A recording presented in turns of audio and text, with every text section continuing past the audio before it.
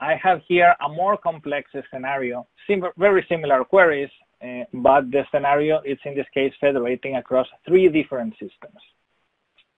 I have an offload of my historical sales to data lake.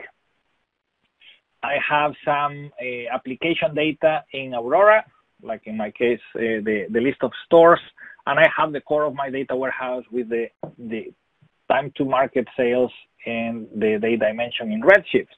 So I'm, in this case, having a much more complex diagram. To give you an idea, here you can see the actual tree where you see the definition of that in a more graphical manner. So I'm going to do a very similar exercise. Let me clear this and paste this query. I'm going to run it first again with this context here so you can see the execution without optimizations. So this will take a little while as well, I think 15-20 seconds. So bear with me while the spinner goes on there in the bottom. Obviously, it's federating more, going to more sources, dealing with more data. This query, it's taking a little longer. So it will be around the 20 seconds. There we go. I got my results. Let me check the execution trace.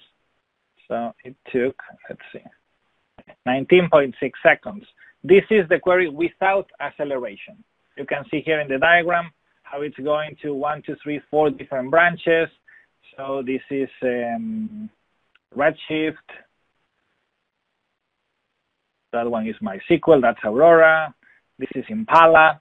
So you see the different branches going to 4 different data sources here to calculate the results for this query. It took around 20 seconds. Let's see what happens if I remove this guy over here. I go there, and my query comes almost immediately.